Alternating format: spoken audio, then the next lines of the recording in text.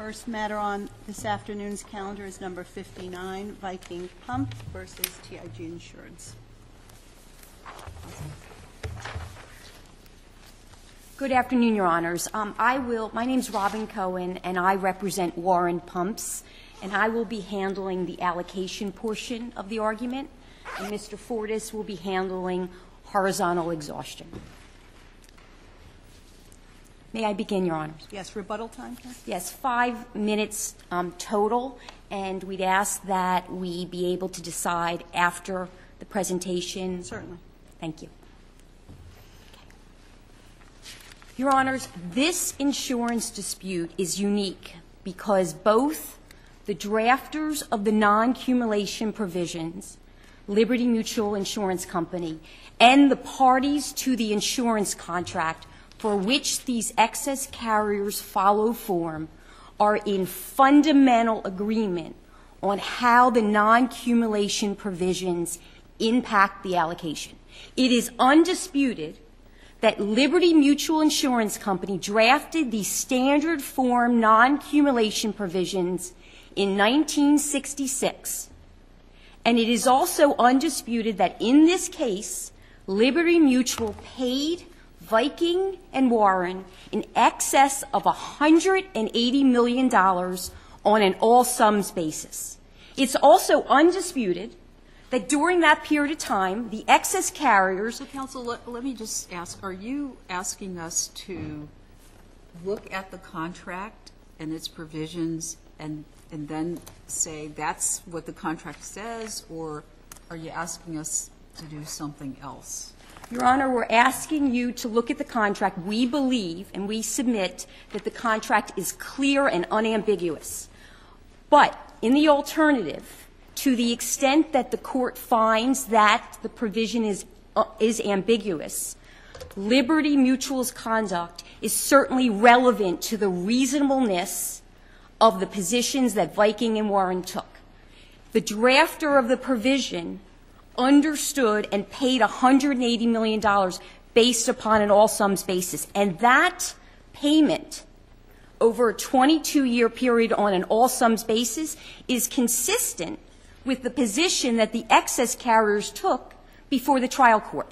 Their own expert testified at trial that the non-cumulation provision was inconsistent with the pro rata allocation. And is that essentially what your argument is, rather than, or are you saying that the non-cumulation provision itself suggests one method of allocation over another? Yes, we think it's one method, Your Honor, and we believe our interpretation is the only reasonable interpretation.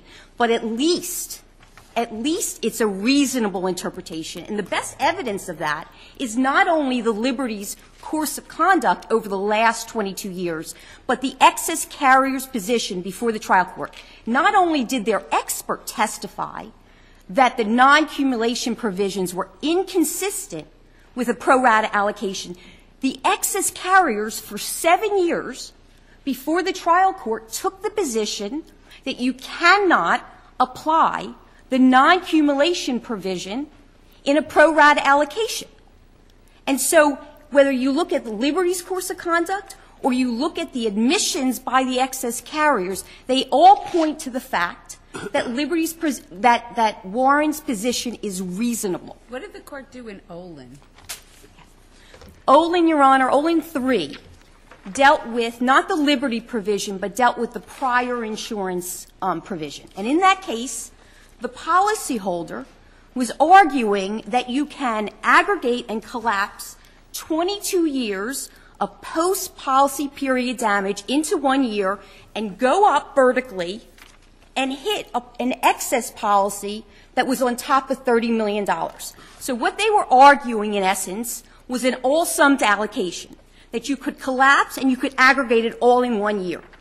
Now, the carriers in that case were arguing the opposite, that you have to prorate. In fact, they had some ammunition. The prior 2 Olin decisions had said that you have to prorate. But the Court said in Olin 3 it's different. And it's different because of the non-cumulation provision. The Court said in this particular situation, in light of the non-cumulation provision, the parties had agreed to not only have the policies pay within the policy period, but to pay outside the policy period. So what they allowed the policyholder to do is to aggregate it all and hit that excess policy. That, in essence, is an all-summed allocation. That is what we are seeking here with respect to the post-policy damage. Now, what they rely on... Let's stay on Olin 3 for a second.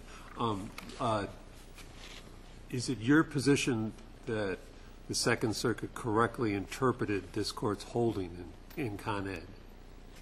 Well, Your Honor, in Con Ed, the Court did not have the non-cumulation provision. So it didn't have to harmonize the during the policy period and the non-cumulation provision. In fact, in Con Ed... There they said in the absence of contractual language, but in point of fact, there was contractual language in Con Ed that was being interpreted. So they might have gotten that part of it wrong. Well, Your Honor, this Court in Con Ed said in the absence of a non-cumulation provision, you prorate for an indemnity. But in Olin 3, there was a non-cumulation provision. And so in that case, in light of the non-cumulation provision, Olin 3 aggregated and did an all-sums allocation for the post-policy period damage. What the See, the way I read Con Ed is that they said pro rata was consistent with the policy language. Yes, in the absence of a non-cumulation provision. In fact, in Con Ed, this Court expressly distinguished its policies from the policies in the Hercules case, which had a non-cumulation provision. So it recognized that there was a possibility that, in fact, it wouldn't be pro rata for indemnity if the language was different. So we could give it the interpretation you want and still be consistent with Olin 3, is what you're saying. Yes. Yes. So sorry, is your position that there's no conflicting language in the policies, or that there's mandatory language in the policies, or both? Sure. We believe, Your Honor, that in order to harmonize during the policy period in the coverage grant with the non-cumulation provision, there's only one reasonable interpretation. And that interpretation is an all-sums allocation.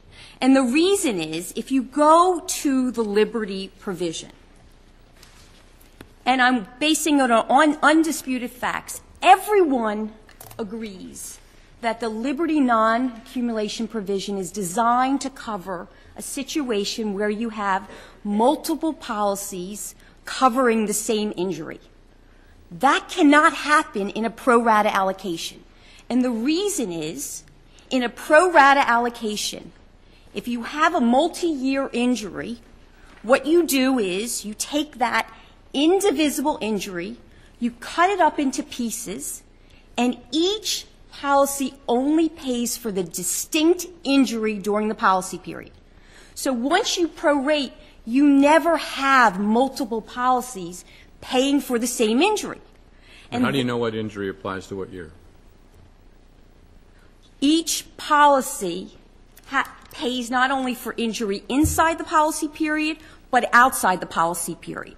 And that's why you have multiple policies paying for the same injury, and then you apply the non-accumulation provision, which provides a cap.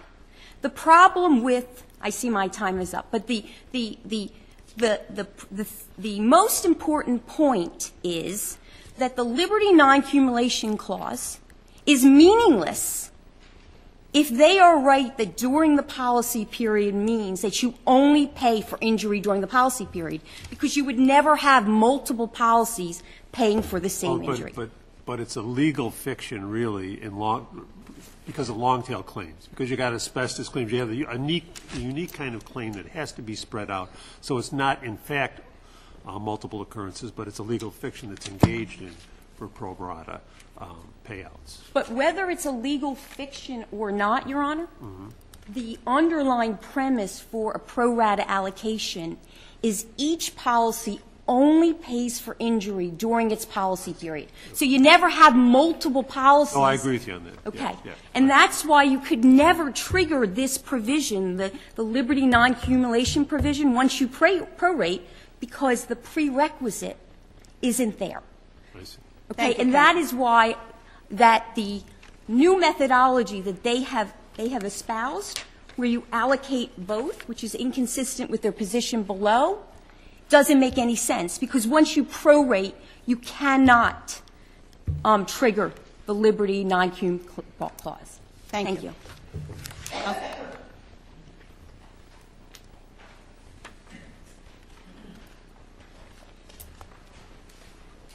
Good afternoon. May it please the Court. My name is Michael Fortas, and I'm handling the issue of vertical versus horizontal exhaustion. The insurers in this case claim that Viking Pump is obligated to exhaust all of its underlying primary and umbrella policies in every year, both before and after a particular excess year, before it can access any excess insurance in any year. And that principle, which has been called horizontal exhaustion, they urged was a matter of settled New York law in the Delaware courts.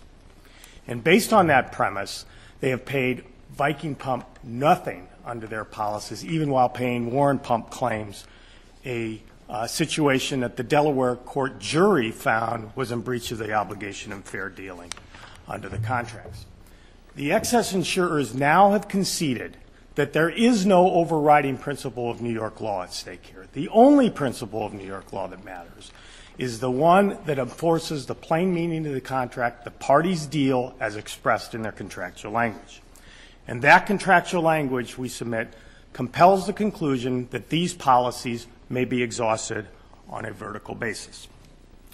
Now that they are before this court, the insurer has admitted 3 brand new arguments that were never raised in the Delaware courts, including in the Delaware Supreme Court.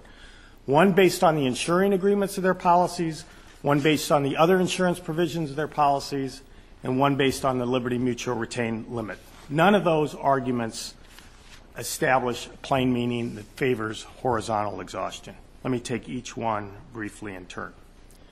The excess insurers have agreed and have stated in their responsive brief in this court that if losses are allocated on a pro rata basis, if this court were to adopt a pro rata scheme, that the policyholders here seek coverage from a triggered excess policy once the directly underlying policy in the same policy years have been exhausted.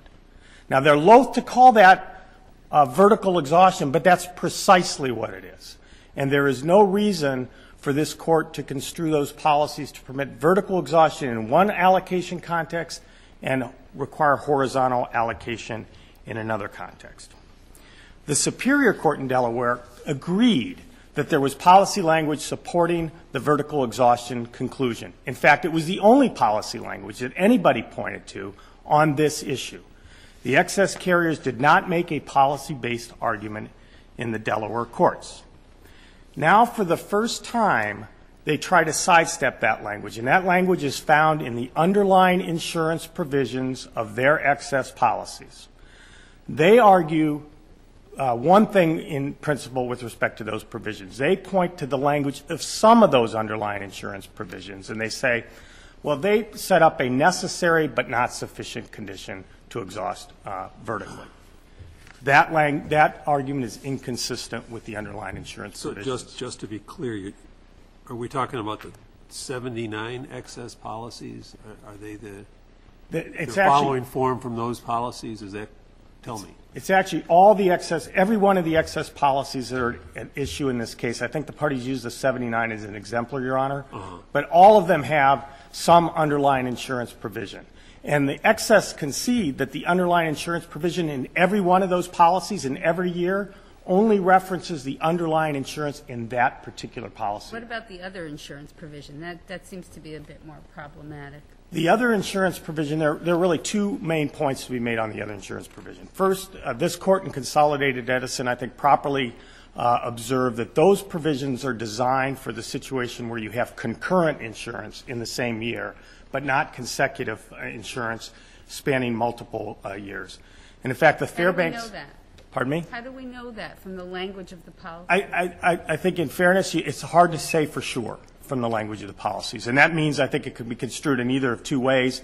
And under those circumstances, two principles come into play. One, you should construe it such that all provisions have meaning and don't read out the underlying insurance provision. And two, to the extent there's any ambiguity or doubt about the construction, it should be construed in favor of the policyholders in this case. Well, I thought the Delaware court, too, they relied on Con Ed to say that it wouldn't apply to consecutive, only a concurrent situation. That's the way I read it. They did that actually in, I think, a subsequent opinion where they were looking at all the excess policies. And there the court says you can exhaust vertically, but for some reason the court believed that when you were down at the umbrella layer, at this very first layer, you can't. And I think those two parts of the opinion are frankly inconsistent with one another. The other observation I'll make about the other insurance. Counsel, before you leave that observation. Yes.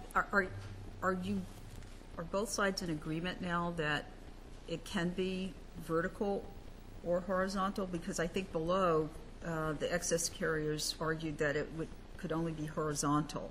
The excess carriers argued only horizontal below. But they're not arguing that now. Now they appear to argue that if it's in a pro rata allocation scheme, it can be a vertical exhaustion, but not if there's an all sums scheme. So I think they're taking somewhat different positions. I was going to simply observe that the other thing to say about the other insurance provisions is that other courts have picked up on Consolidated Edison's distinction, including courts in New York, and said that really is a provision designed for the concurrent coverage situation, including the Fairbanks opinion that the excess recently cited to in this by this court. And I'll note, we took a look at the excess briefs in the Fairbanks decision in the Fairbanks case, and the excess briefs in that case actually make precisely the argument we're making here, that the other insurance provisions only apply in the concurrent coverage circumstance. Thank you, counsel. Thank you, Your Honor. Good afternoon, Your Honors, and may it please the Court. Kathleen Sullivan for the excess insurers. I'd like to bring us back to what's actually before the Court, which is a narrow certified question of law. And the certified question of law on the allocation question is simply, under New York law, is the proper method of allocation to be used, all sums or pro rata, when there are non-cumulation and prior insurance provisions? And the answer— Never answered that before? You have not answered it before. You should answer that— So Con Ed didn't answer That's correct, okay. Your Honor.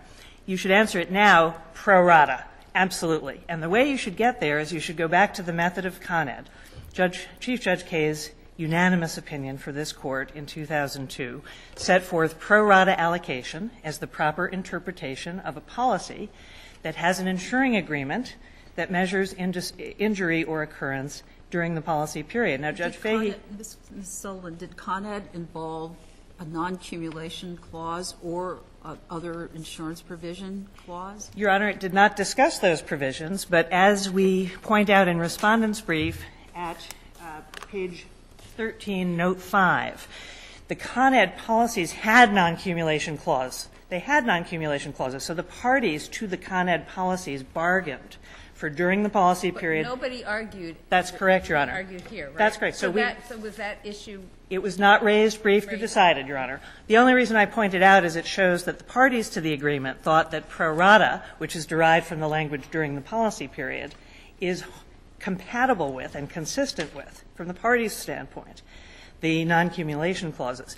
So, Your Honor, the narrow question before you on allocation is, now that we are looking at the non-cumulation clauses, which this Court did not decide in Con Ed, can they be harmonized with the during the policy period clause, which is where the pro rata allocation came from? And the answer is the contracts unambiguously can be harmonized. The language of during the policy period can unambiguously be harmonized with the language of non-cumulation.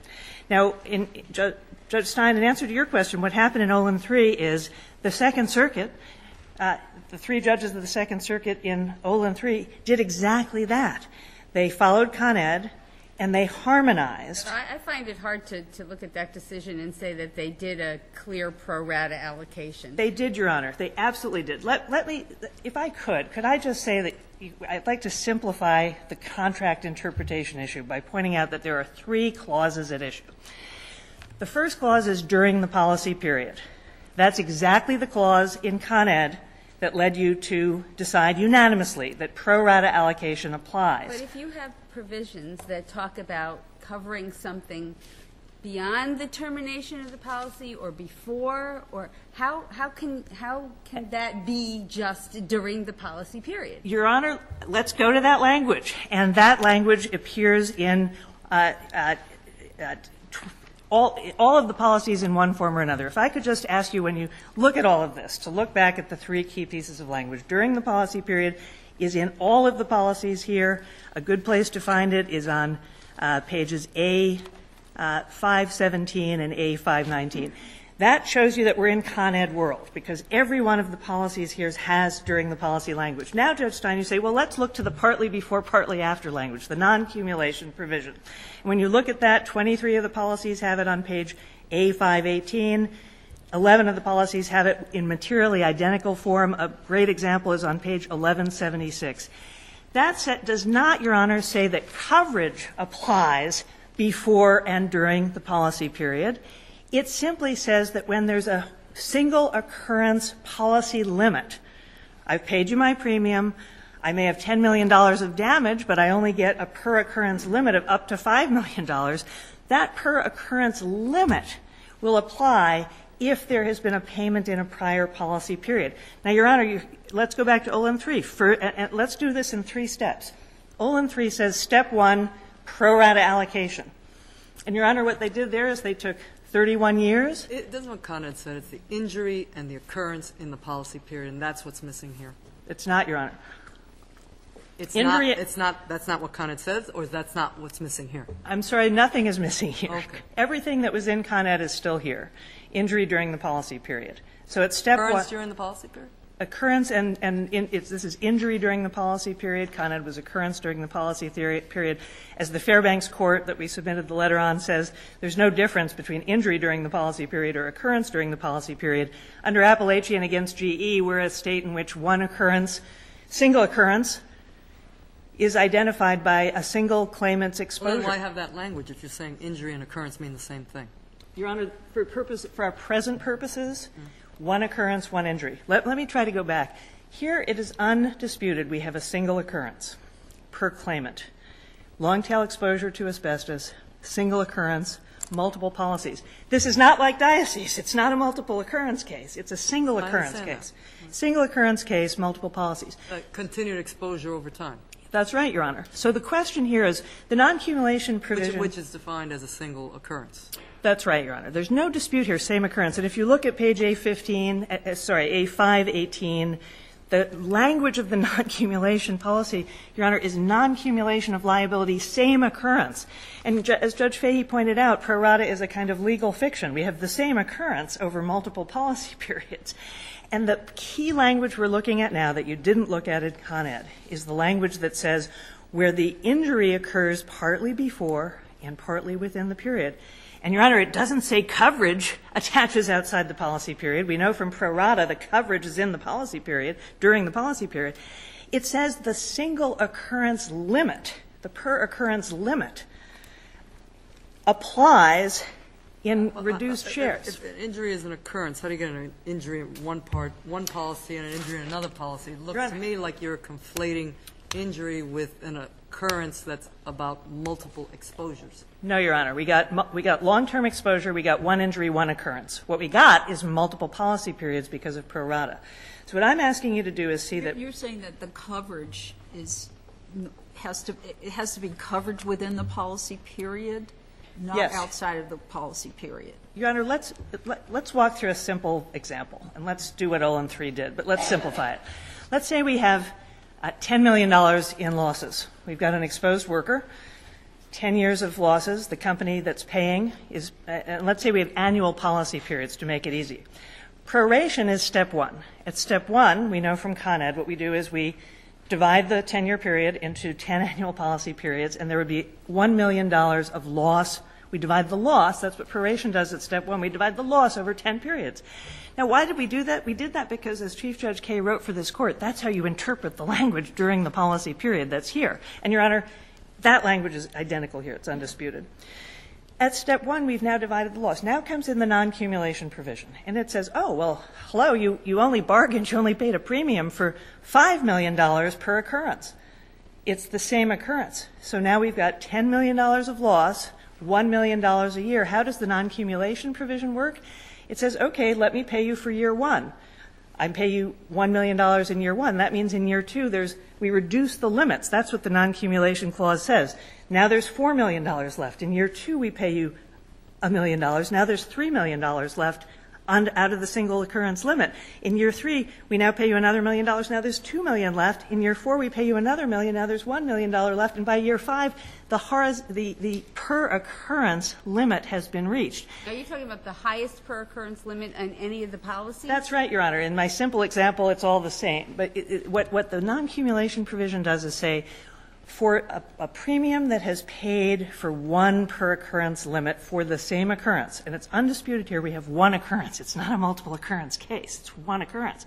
If you've paid for one per occurrence limit, the non-accumulation clause says the insured can't stack the per occurrence limit for multiple policies and get more than the $5 million. Now, Your Honor, that's exactly what happened in Olin 3.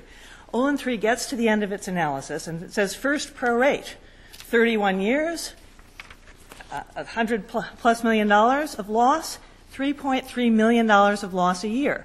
Then it looked at two particular policies that were triggered in the case, and it said, oh, but those policies had a $1 million per occurrence limit. So even though Olin 3 said, well, there might have been 67 or $72 million of loss in each of these periods, the non-accumulation clause comes in harmoniously with pro rata allocation, and it limits the amount that can be paid. And the key language in Olin 3 says, we are harmonizing non-accumulation with proration. We are harmonizing them. And if you want to look at 794F3rd at pages 104 to 105, that's where non-accumulation is harmonized with pro rata. And the Second Circuit says in so many words, we are harmonizing non-accumulation with pro rata. And the insured there, Olin, received the policy limit of only one policy or $1 million. So, Your Honor, allocation and non-accumulation are doing two entirely different things, and that's why they can be harmonized. Pro rata. You don't have that much time, and there are three major points that both you and Counsel at Cecilia, I'd like you to address if you can. The first is the inconsistency between your position in front of the Delaware courts and your position here. The second point is the problem of double crediting, which everyone, it's kind of the underlying policy argument that we're dealing with ourselves, and if you could address that. And of course, and the third point is that we would be, there's no court in the country that I think that has adopted your interpretation of these policy provisions in conjunction with pro rata allocation. So those are the 3 points that stick in my mind. Those are the kind of things that are in the back of my head. And you don't have too much time. I'd like you to really address those. If we spend too much time on Olin, we're never going to get to what's really behind this. Your Honor, let me start with the last one first. Every single court to interpret New York law looking at pro rata plus a non-accumulation provision has interpreted our way except for Viking. Every single court that's interpreted a non-accumulation New York law. I'm glad I asked this question because then now they can come up and disagree well, with Your it. Honor, So it's good. I'll cover both. Your Honor, Olin 3, I promise you, look at Olin 3. It harmonizes non-accumulation with pro rata under Con Edison. So that's Exhibit 1.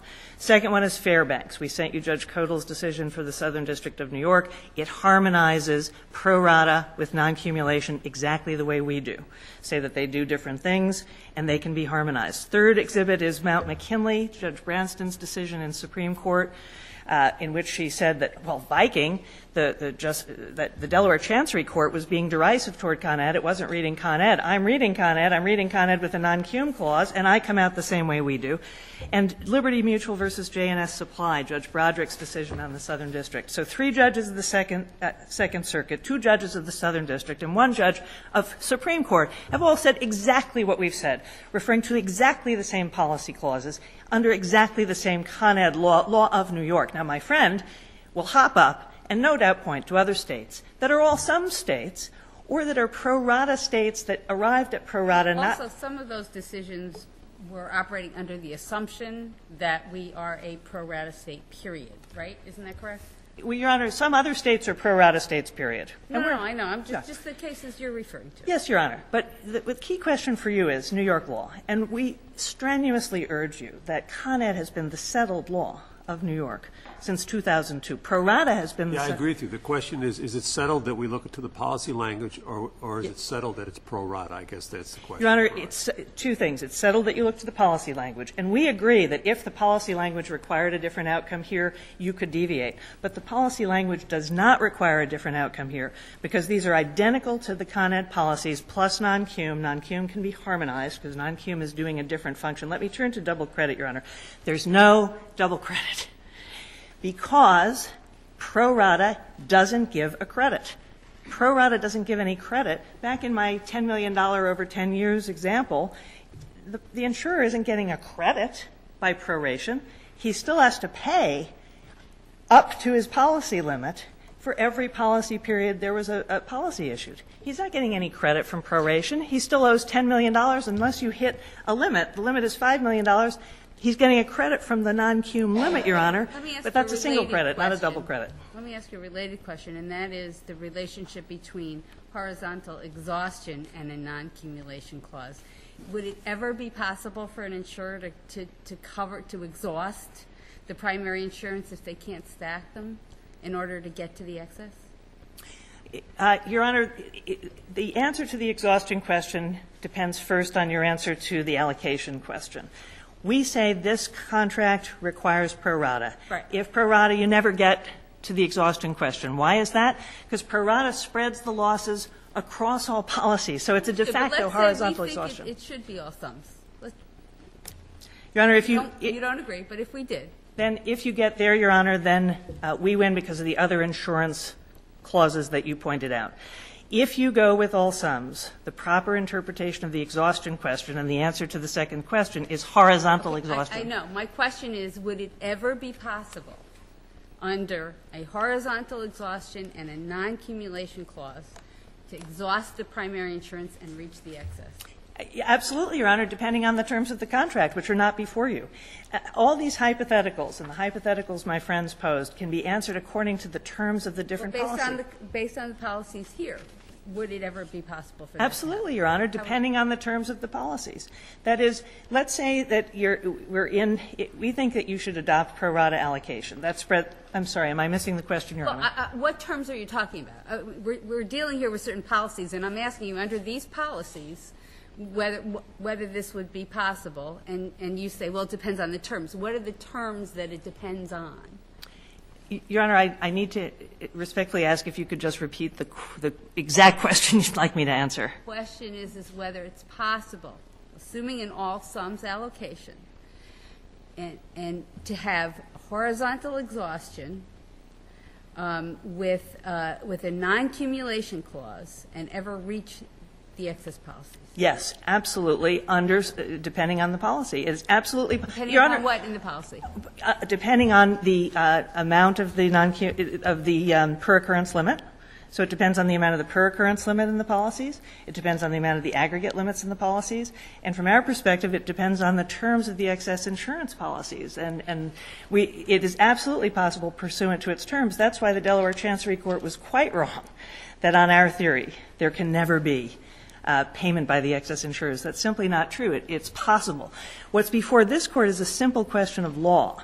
And we respectfully suggest that these issues about whether exhaustion has occurred are before the Delaware Supreme Court. They turn on facts from the Delaware Supreme Court's record, and they're not before this Court. What we would ask you to do is just do a simple act of contract interpretation, just the way the Court did in Con Ed, and simply line up the language next to each other. And the first thing I've tried to convince you of is that non-cumulation, anti-stacking can be harmonized with proration. Olin 3 does it, and all the judges I've mentioned agreed. All of the precedents on New York law, except for the Delaware Chancery Court, see it our way. There's another clause, and my friend referred to it, and it's also in Olin 3. There's another clause about continuing coverage. That also can be harmonized with the policy here. So non-cumulation says if you paid some of your limit in a prior period, you get a credit in the next period for what you've already paid. Ms. Sullivan, you're saying we should stack up the language and we would answer the question essentially the way, I presume you're saying we answered it in Con Edison, or what people think we said in Con Edison, which is this is a pro rata state, right? No, Your Honor. No? Your Honor, I think everyone here agrees that Con Ed decided on pro rata as a matter of contract interpretation rather than as public policy. What we're saying to you is that's the settled law of New York, and that contract interpretation here leads to an answer of pro rata in answer to the allocation question, because non-cumulation and continuing coverage are harmonized, can be harmonized with pro rata. I'm just a bit confused then. If that's the way you're reading Con Edison, I'm a little confused why we have this certified question. I understand, Your Honor. Court. I understand, Your Honor. You said, look at the language of the contract. And I understand, Your Honor. Well, with respect, we think the Delaware Chancery Court misinterpreted the contract under New York law. He paid lip service to New York law, but he didn't apply it. I noticed that all the New York judges and one Connecticut judge did interpret New York correctly. But doesn't your interpretation devolve to a pro rata state? Well, Your Honor, it means... When would it not be pro rata? Well, if Your you're Honor, saying with a non-cumulation clause, it's still, you harmonize it as pro rata. Well, Your Honor, there could be other contracts that Other don't... than, of course, express language that says this is not pro rata, I get that. So, Your Honor, if the contract doesn't have during the policy period, Con Ed doesn't require that this be a pro rata state. It might be a good idea for you to announce that we're a pro rata state. Pro rata is very good. It incentivizes companies to get insurance from solvent insurers for every year. That's good for payouts to the people who depend on having their injuries reimbursed. And it would unsettle settled insurance law for you to say pro rata goes away the minute there's these two other clauses that can be perfectly harmonized with pro rata. So you shouldn't unsettle Question that. now, but your response to me is that if we hold and adopt your analysis, that does not mean that on a future date, this Court is foreclosed from saying that a contract does not require pro rata. That's absolutely correct, Your Honor. We're being very nerdy here. We want you to read the language of the contract. We want you to take, and Your Honor, I want you to look at the other insurance clause, and that's where you get horizontal exhaustion if we're in an all-sum state. I want you to look at non-cum and continuing Unless coverage. other insurance only applies, as argued, to the same policy. Let me address that, Your Honor, because that is referred to in Con Ed. Con Ed says, well, other insurance, that applies to two concurrent policies in the same period. But why did Con Ed say that? Because it was assuming pro rata. If you're in an all sums regime, then the fiction of, I'm sorry, Your Honor, but. No, I'm just sorry, you're light. I was just going to say your time is almost up, and I would like you to, if you can, respond to your adversary's claim that for 20-plus years, the excess insurers essentially interpreted this contract as an all-sums contract and paid claims on it that way. So, Your Honor, may I respond to the question even though the red light is on? Yes, please. So, Your Honor, that is not true. Their claim is that there's extrinsic evidence that Liberty, the underlying insurer, assumed all sums. But it's Liberty's course of conduct cannot bind us, the excess insurers. The excess insurers never agreed to all sums. We have consistently argued in this case for pro rata. In answer to Your Honor, into any inconsistency in position, first I'd respectfully suggest that waivers shouldn't matter here. We're on a certified question, a pure question of law. Well, you can see why it asked, though. Yes, Your Honor, and I say that we're, and one more point, Your Honor, is that the earlier arguments were prior to Olin 3. I'd highly commend to the Court, if nothing else, the decision in Olin 3, which harmonizes pro rata with both non-cumulation and continuing coverage. And, Your Honor, I'd commend, if I could just finish one more sentence, Your Honor, the Olin amicus brief. The insured party in this case is with the excess insurers here. Viking and Warren's counterpart in Olin filed an amicus brief on our side saying pro rata is good for the insured. Everything can be harmonized. If you read Olin 3 in that brief, we respectfully suggest that you'll agree with us. Pro rata is the allocation method, and horizontal you shouldn't reach if you go with pro rata, but if you go with all sums, find horizontal based on the other insurance clauses. Thank you, Your Honor. Thank you. Ms. Cohen? Thank you, Your Honors. I'd like to start with Judge Your Fee. time? I'm sorry? 4 minutes, Your Honor. 4? Yes, please. I'd like to start, Your Honor, with your question, which whether any court in the country, including a New York court, has ever adopted their new methodology, which simultaneously combines the non-cumulation provision with a pro rata allocation. No court in the country has ever done that. No New York court, no court outside the country. all courts have either adopted an all sums or a pro rata allocation, and there's a split of authority. In Con Edison, in the absence of a non-cumulation clause, the court found a pro rata allocation. Other courts have gone the other way. But when the non-cumulation provision is inserted into the policy, every state court, including 4 state Supreme Courts, have held that the non-cumulation provision is inconsistent with a pro rata allocation. This may be an unfair question, but do you have an explanation for why Olin is arguing the other side of this? Your Honor, it is somewhat suspicious. I have my theories. It's about money. But at the end of the day, that's my theory. But the point is, when you insert the non-cumulation clause into the contract, every state court has said that that turns it into an all-sums allocation. Their expert took that position below, and to Your Honor's point, they took that position below. They told the trial court, you cannot apply the non-cumulation provision in a pro rata allocation, because once you prorate, you don't have multiple policies responding to the same injury, so you don't trigger the non-cumulation provision. Let's take their example, and I'll do it very quickly.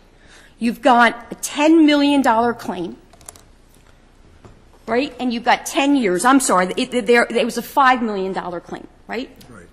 Okay. That was the cap. A $5 million cap and a $10 million. You're right, Your Honor. You're right, right. So the way it would work with pro rata is you'd get $1 million in each year, and you get full coverage. In an all-sums allocation, assuming that you have the $400 million in excess, the policyholder gets to pick one year and just go up vertically. What they are suggesting with this double credit, you only get 5 of the $10 million. And by the way, the primary carrier pays the $5 million, and the policyholder can never get to the excess carriers. And in fact, the last 5 years, where it's undisputably the policy has been triggered because there's injury during the policy period, they don't pay anything. No court has ever done that, Your Honor.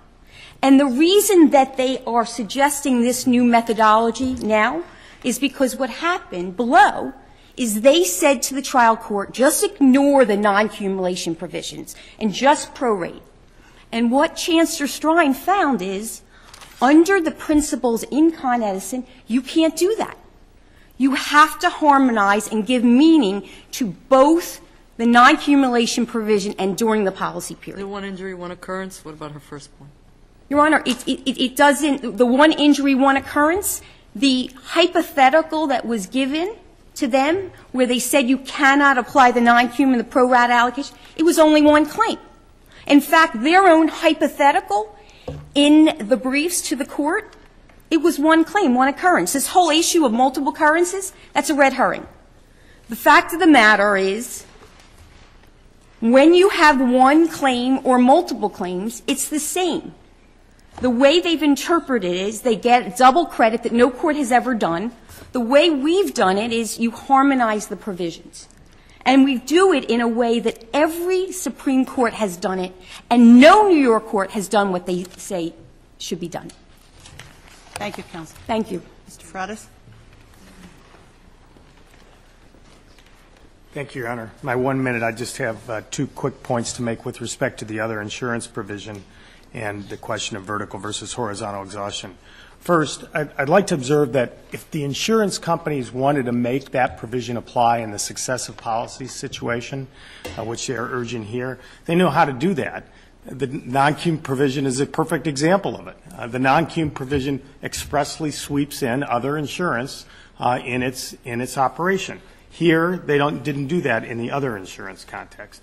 And secondly, reading the other insurance provision, as counsel suggests in this case, would read out the underlying insurance provisions of these policies. Because the underlying insurance provisions, they agree, expressly refer to only the specific year's underlying insurance that must be exhausted before their policies attach. And to now say we also have to exhaust all the other insurance in other years reads that provision out of the policies. Thank you very much.